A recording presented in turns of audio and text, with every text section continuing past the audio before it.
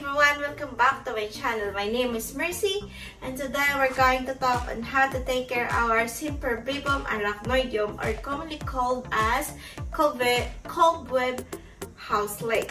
So in this video, I will discuss the proper soil requirements, water requirements, light requirements, and other important information for you to be able to take care of your Sempervivum houseleek. So if you want to know all those details, kindly watch this video until the end. And if you're new to my channel, please don't forget to subscribe and hit the notification bell.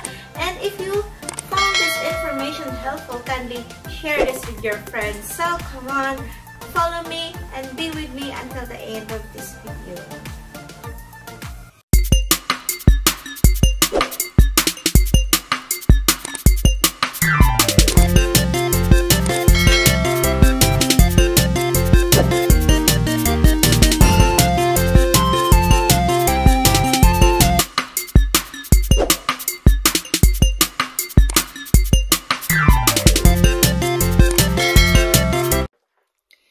Sempervivum arachnoideum, a complete care guide, especially for the beginners.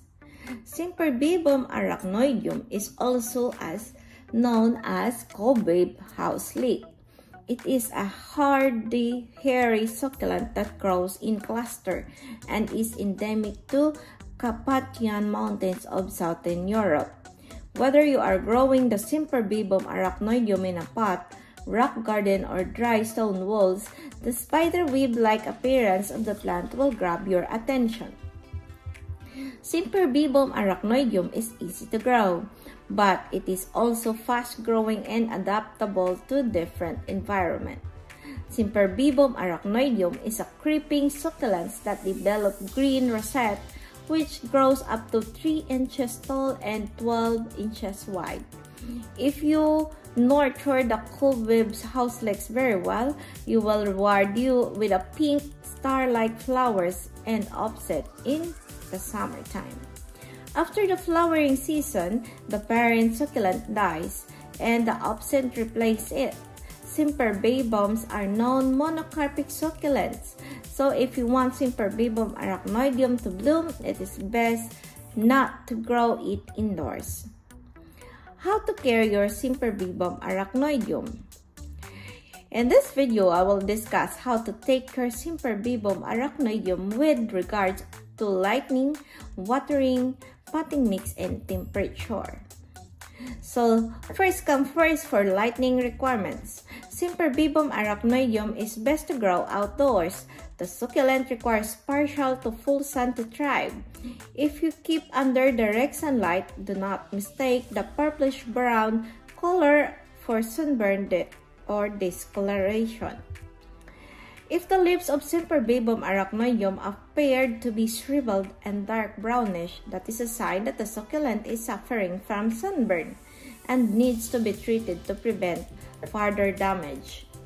So if you have to acclimate the Sempervivum arachnoideum to full sun to avoid sunburn, start by exposing the plant to a morning sun 1 to 2 hours daily. After a month, you can introduce the plant to the afternoon sun for about 3 hours daily. But bear in mind that fully acclimated Sempervivum arachnoideum can still get sunburned during a period of intense heat. So you might want to take the plant indoor or use a sunshade to protect it, especially when the temperature rises to 100 degrees Fahrenheit. If you're growing Sempervivum arachnoideum indoors, place the pot close to east-facing window, or a west or south-facing window could also work, depending on your location, or any location in your house that can get enough sunlight. The biggest mistake you can make is to overwater the Sempervivum arachnoideum while providing insufficient lighting and can kill the plant. If you notice the stems of your Cobweb Houseleeks are stretching in the direction of sunlight, quickly provide more lighting to prevent the succulent from becoming leggy or etiolated, the condition known as etiolation. If you live in a poorly lit environment, consider getting a grow light to boost the light intake of your Sempervivum arachnoideum. Frost tolerance. One of the great features of the Sempervivum arachnoideum is that it can withstand frostbite and freezing temperatures that are below 15 degrees Fahrenheit. So you can leave your Cobweb Houseleek outdoors all throughout the year, but do not forget to check the plant as well. In fact, you can plant the Sempervivum arachnoideum in the ground if you live in an area that have some winter. It will survive in the rain and cold during winter times. Nonetheless, if you would like to protect the succulent during harsh weather conditions, consider using a frost cloth or small greenhouse. For potting mix, the soil you grow at Cobweb Houseleek in determines how well they grow, be able to resist pests and diseases. Sempervivum arachnoideum grows best in sandy soil with good drainage. Ensure the soil pH is somewhere between very acidic and slightly alkaline. Sempervivum arachnoideum had a long taproot and it can get water and nutrients from deep within the soil during a period of drought. This helps it to survive even in rocky and windy areas. To prevent moisture from evaporating, you can top dress the soil with pebbles. Using compost specially formulated for alpine plants is very effective for Sempervivum arachnoideum. That said, you can make your potting mix by adding particular grit to a shallow pot to Sempervivum arachnoideum can crawl easily. For watering requirements, water Sempervivum arachnoideum requires skill in balance. You have to stimulate the natural environment of alpines. This means you have to water the succulent at least once a week. It is best to water before sunrise or just after sunset to prevent the evaporation of moisture. It also recommended to water during this period because the water droplet of the leaves might act sort of magnifying glass that attract heat to the plant that cause sunburn. Sempervivum arachnoideum can be resurrected after a long period of drought. You just have to water the plant more often and deeply. For younger succulent, water twice a week can revive them and develop stronger roots.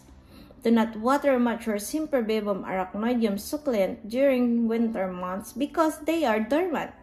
But then you have to water younger Sempervivum arachnoideum during this period because their roots will help to tap nutrients from the soil and not yet fully established. For propagating the Sempervivum arachnoideum plant, the best way to propagate your Cobweb Houseleek plant is by removing the offset and pops from the parent succulent. This means you have to be patient for the Sempervivum arachnoideum to develop pops because you can propagate the plant. To propagate the pops, you have to use only a mature pops as you cut off the desired pops. Get some roots along with it. While you can do some without the roots, they increase your chance to success. Since the roots are already developed, also stronger pops have a higher chance of surviving the tender pops. Once the pop is dry, plant it on a separate potting mix and water it occasionally. Bear in mind that pops require more moisture than the mature succulent, so you have to mist the soil once it is dry. You can stop misting the pops from the roots and start watering deeply once or twice a week. As the new plant matures, you can start increasing it by exposure to sunlight daily or start acclimating them to stay in a full sun. So that's it for now. I hope you learned something about our topic today. And if you found this information helpful, kindly share this video to your friends. And if you're new to my channel, please don't forget to subscribe and hit the notification bell for you to be able to be updated on our next video. So bye-bye for now. I hope to see you next time. Bye everyone.